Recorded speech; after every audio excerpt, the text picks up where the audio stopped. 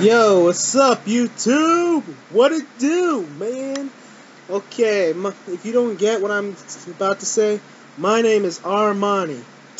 I'm the leader of the Armani production here on YouTube. This is my channel, my debut content tonight. Well, as we start here tonight, I want to basically discuss a couple things. One of them being what is my channel going to be about? It's going to be about a lot of things. I'm going to probably go over cooking. I'm probably going to go over wrestling a lot. Wrestling is basically the big thing because, obviously, as you can see with the CM Punk t-shirt, I am a wrestling fan. A true, full-grown, all-around professional wrestling fan. And, quite honestly, I just don't like how the wrestling world is being, just being talked about in the IWC nowadays, or even here on YouTube, or even everywhere. So, why have I started this channel? To talk about wrestling? Well, just to give a fair and honest opinion, and a truthful opinion, that is. And first off, I just want to say on my channel is this: if you don't agree with me, that's fine. I don't care. That's your problem. Seriously. Main reason why I say this is because, on this show, I'm speaking my opinion. You're going to have yours. That's just automatic already. I'm not going to get at you about it. I'm not going to hate you for it. And I just hope and pray to God that you don't hate me for mine. I mean, because quite honestly, I've been a fan since 1993, when I got to see my first match was actually the King's Court versus Doink the Clown and his little bitty clowns. But anyway, I've seen it all from the Golden Age era, because I actually got to watch a lot of it. I've also been around the New Generation era a lot. I also got to see the Attitude Era. Attitude Era is the best era going today. And if anybody doesn't agree with me on that, you're a fucking jackass. I'm sorry. And then there's the draft post era that I saw. And then on top of that, we're in our current reality era, which, by the way, my boy CM Punk was the actual leader and the genesis of this whole entire era. I just want to say to him right now, if he's watching, bruh, your career was a success. Stop beating yourself up. You're a good guy, and I hope you do well in the UFC. Right now, who's the big star in the reality era in your guys' opinion? You guys can go down on the list. Right now, I think Seth Rollins is doing pretty damn good, but I know a lot of people will also say Daniel Bryan, which I can also agree because he's got the biggest popularity going. And who knows, maybe Roman Reigns might do something crazy. But I know something, my wild card, Dean Ambrose, will probably do something good. But we'll see what the future brings, As of right now, Seth Rollins is doing a good job, and so is Daniel Bryan. What else am I going to do for content on my channel? Maybe we'll talk about other stuff, like maybe favorite TV shows, maybe favorite books if you guys want to suggest some books. I'll read some if you want. Maybe we'll talk about some wrestling news as well, and make fun, maybe. Also, maybe movie reviews, and on top of that, maybe we'll talk about some Pokemon if you guys want to talk about that. And future content, who knows? Maybe I'll have more people with me. Maybe we'll have a talk show, talk wrestling kind of deal. But anyway, I'm not going to be like those other channels out there. I'm going to try to give you guys my fair opinion. There's some of those channels out there that I actually respect and actually like watching on YouTube. And if you guys can find them, take a time to listen. I know some of them are very critical, and I know some of them are very analytical, like myself.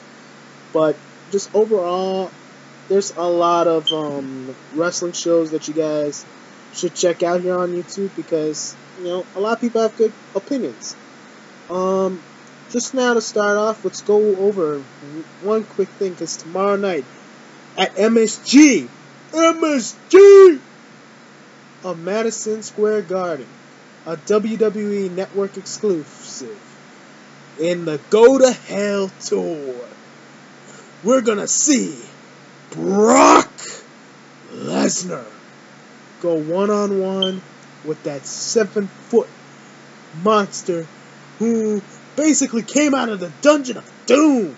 Hell, he dry humped Hulk Hogan and joined up with the Yeti to do this. And basically he jumped over to WWE when the NWO thought he was nothing. But that man made something big of himself. And a lot of people want him to retire, sadly, this day. Which I think he shouldn't retire. He should be more part-time and be an attraction like how Andre was. And that is The Big Show! And a lot of people want to think, The Big Show! Honestly, this match on MSG, I'm looking at it and I'm thinking, should be a good match to watch. It's an attraction because it's Lesnar. And when I look at it, it's Big Show, so it's even more of an attraction to me. And it's probably a seller for MSG, so people, if you're going to watch that match, I don't really expect something too big out of it, but it's something to watch. It helps hypes up Brock for his match with Taker at Hell in a Cell, and his podcast with Stone Cold Steve Austin. It's the Go to Hell Tour. What can you say? And as far as Big Show goes, I think that's a good challenge. It's a good challenge, but I already know Brock has overcome it. Next, the Steel Cage match for the United States Championship. It will be the Doctor of Thugonomics, John Cena. John Cena sucks. John Cena sucks. Versus the Future, known as Seth Rollins. To me, this match should be the show stealer in some aspect because, one, it's the United States title. Cena's made it very relevant now, and he's actually proven to people that he can actually go and actually work. And if you're being ignorant and saying, he only has the 5 moves to do, Cena learned suplex, that it was super effective, and he's at level 100. You are a very ignorant bastard.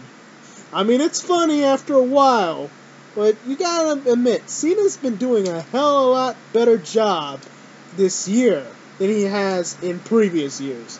So get your head out of your ass. And as far as Seth Rollins goes, I said it the moment that I heard of Seth Rollins as Tyler Black signing with WWE to be on FCW. That kid is going to be something. He is something today, and he is the main event of today. And I'm going to say this right now, knowing his work ethic and seeing how Cena's work ethic has been increasingly well lately, I see a very, very intense, very good cage match. By the way, there's also guest appearances by King, so we should see something very interesting in that match. And it's for the U.S. title, so just automatically look at it. It should be good, The next match, which I think is going to be the most entertaining match of tomorrow night's WWE Network special, is the Dudleys versus the New Day. And it's for the Tag Team Championship, as we all know. But why is honestly, do you know what this tag team match is? Do you know what this tag team match is? Pun intended from Bully Ray, aka Bubble Ray Dudley and Devon Dudley. I'm going to just say this right now. This match has all the qualities of being the most entertaining match. One, it's because you got New Day. Yeah, the New Day They're hella entertaining already, so you guys should know that already. The Dudleys are going to try every possible way to put somebody through the table. It's Philly. It's MSG. It's New York, baby. The damn Dudleys are coming home. So, I tell you right now, that match is going to be entertaining. And I know it was a lot disappointing at the last pay-per-view at Night Champions, but I look at that as the beginner of a rivalry. And when a beginner of a rivalry happens, there's usually more to the story after. So, let's just enjoy. Shit, I mean, it's the damn Dudleys. And the New Day is hot as hell right now. So, why not enjoy? Or watch, you know? Just enjoy. Don't fucking predict. Just enjoy. This is going to be awesome. This is what the Attitude Era was about.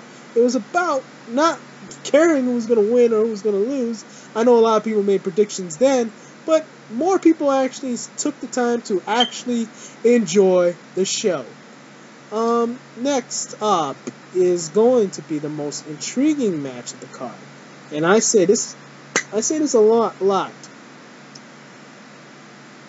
Kevin Owens is probably the best damn wrestler in WWE right now for a big guy. Probably the most agile, most technical, the most powerful.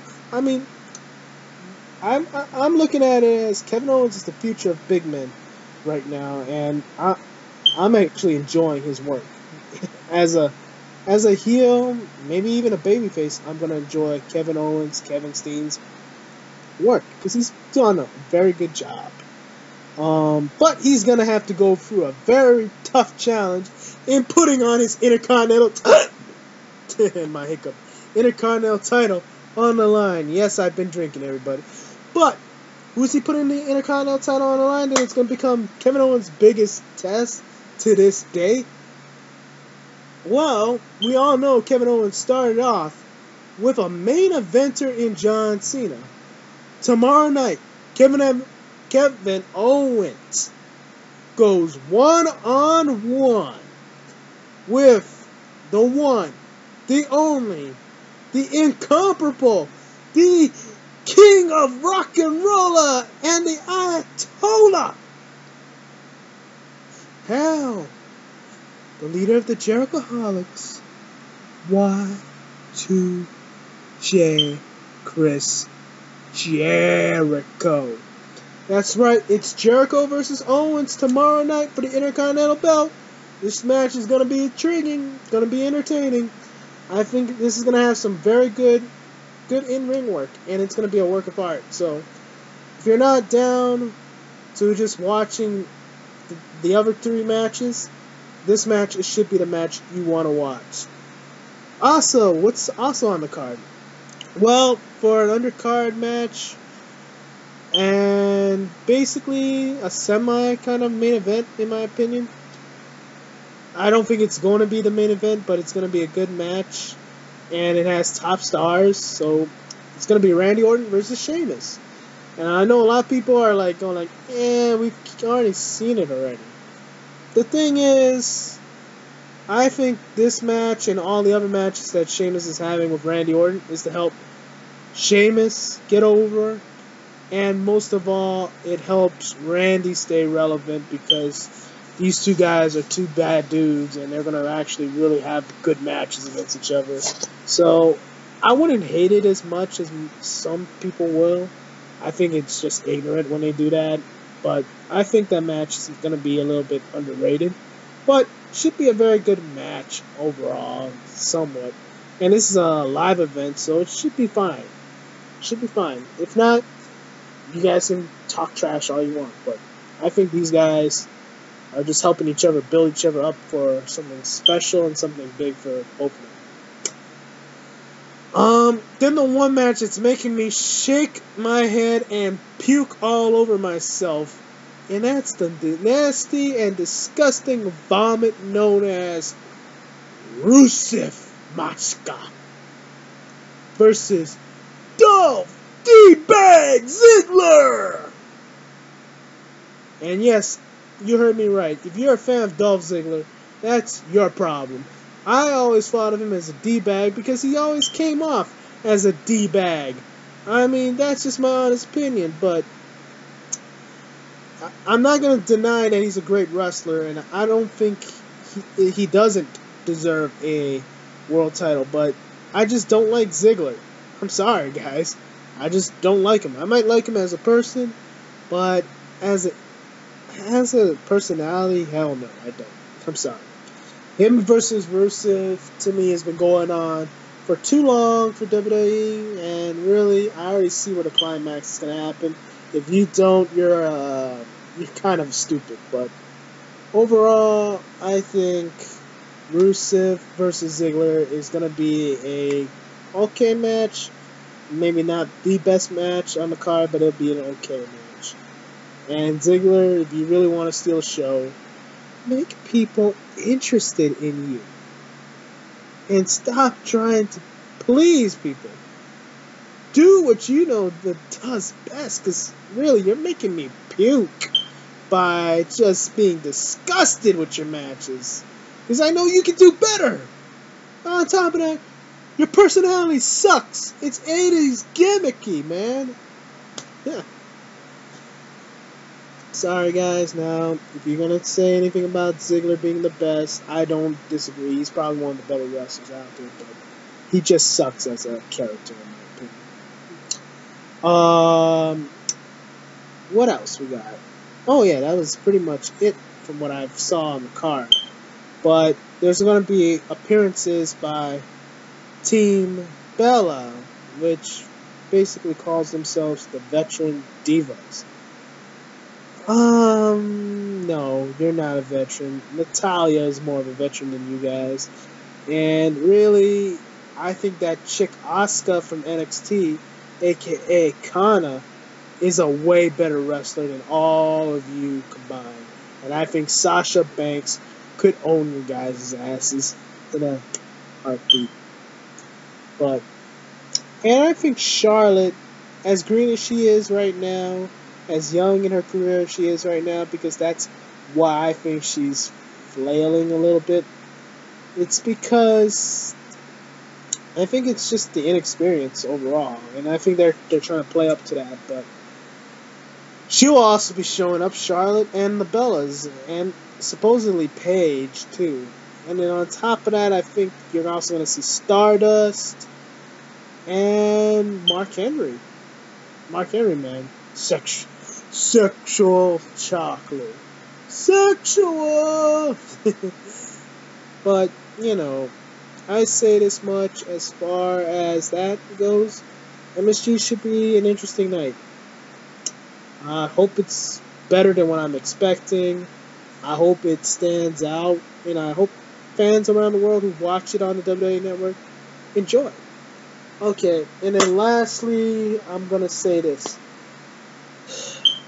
Not to promote the WWE Network and not to promote WWE and not this TNA or Ring of Honor or GFW, whatever you guys like. But honestly, for all you fans out there who hate the WWE Network, just because you hate what they're doing now, if you stop buying the network, if you stopped, you really, and you think it's not worth it, that's your opinion, but I'm just going to say this much. The network is worth the $9.99. I mean, if you don't like the current writing today, you can always go back to the golden eras, like the Attitude Era, which, by the way, was probably one of the best eras, and there's a lot of great matches on the WWE Network that is still out there, and you could just relive over and over again. And one of them, in my opinion, which is one of my favorites, is Kurt Angle versus Chris Benoit, Royal Rumble 2001. Or was it 2001 or 2000? See, that's how bad my mind is. But anyway, Kurt Angle versus Chris Benoit is probably one of the best matches of all time. And if you don't watch that match, or if you've never seen that match, you better go check it out because it was really one of the good ones.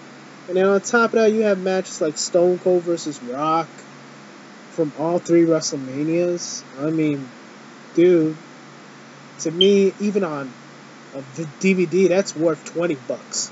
If you have all 3 of those matches on one DVD, that's $20 in my opinion, because the Austin and Rock rivalry was probably the best rivalry WWE has ever seen to this day.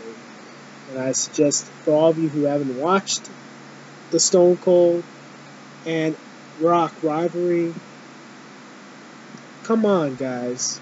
Go, if you're a true wrestling fan, watch those rivalries. And you watch, because if you watch those, you'll understand where I'm coming from, you know. And then on top of that, you have a lot of matches from WCW, which some of them are actually really good matches, and on top of that, there's hidden treasures there that nobody even talks about to this day. I mean, I was watching Fall Brawl 97. No, wait, yeah, 97, where Kevin Nash was going to lead the NWO with Six-Pac, Buff Bagwell, and Conan against Ric Flair and not Arn Anderson. It was Benoit, Mongo McMichael, and Kurt Hennig in War Games. And basically this match was actually a very high vocal match back in 97, because it showed the betrayal of Kurt Hennig to WCW. But it also showed something that nobody ever gets to talk about, because, one, a lot of people have a bad rep on Buff Bagwell, but honestly, Fall Brawl 97 was one of his best promos that I've ever seen him do. And it was a combined promo with him, Conan, Six, and Kevin Nash, which, by the way, I suggest y'all go watch. You know? That's one thing.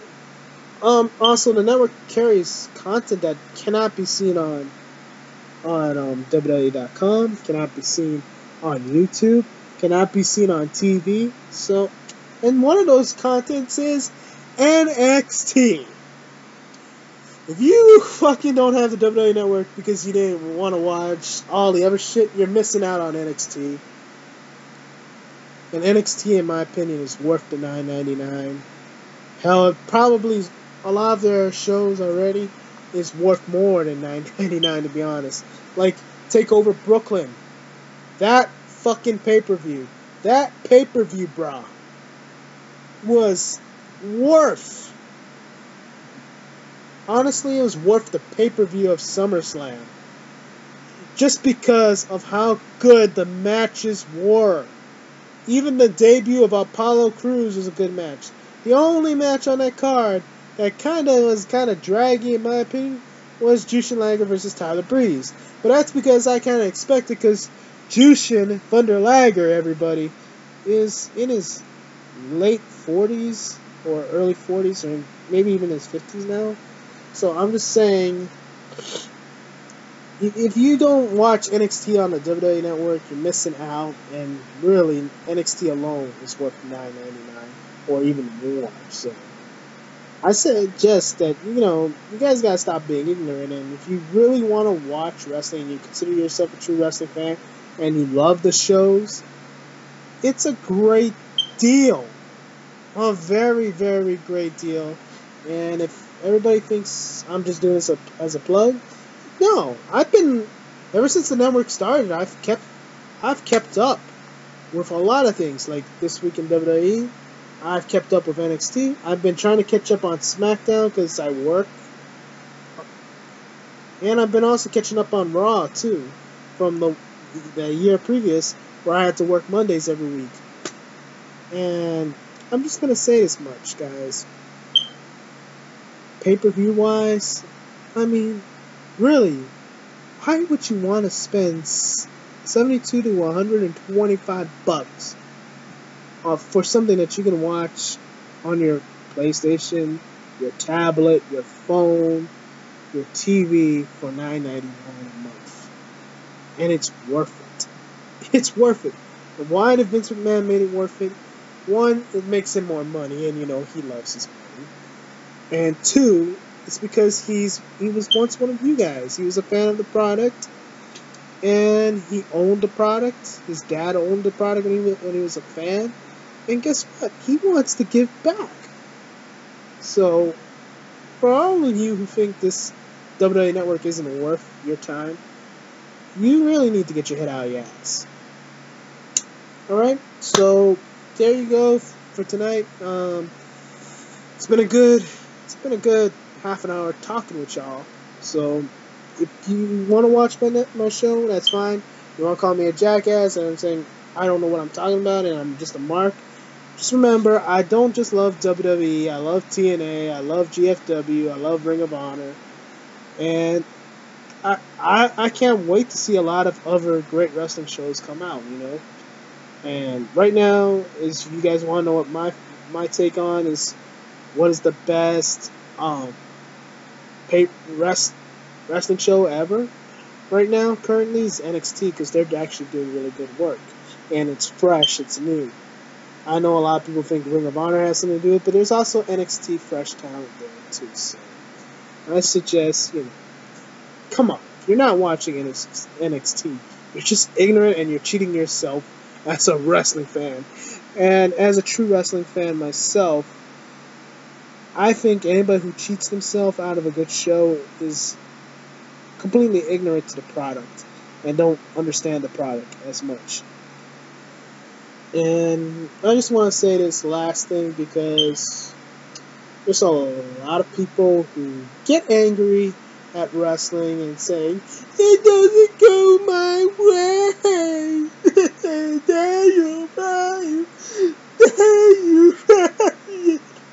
Let me tell you something. Just because it doesn't go your way doesn't mean it's going to your way. Because WWE tries to listen to you guys and they want to make a good story for you guys.